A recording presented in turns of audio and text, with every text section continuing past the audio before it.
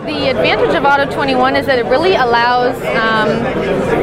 network researchers from different universities across the country to pool their resources and as well, bounce ideas off each other. The students get a chance to interact with students at other universities, so it's just access to multiple resources that you wouldn't otherwise be able to access, whether it's industrial support or university equipment or data or just the knowledge of other researchers in your field. Well, what we're doing is we're developing a model of elderly driver behavior based on some data that has been recorded on a driving simulator. What we're hoping to do is develop this tool to help assess an elderly driver's abilities, and then based on that assessment we can judge whether or not they should maintain their license,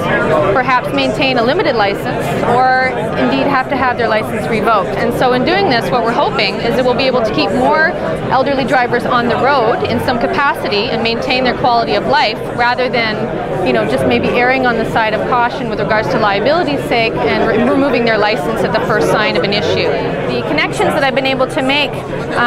with this initial project are bringing me into proposals for future projects with the same researchers and additional new researchers, so I'm expanding my network of contacts as well.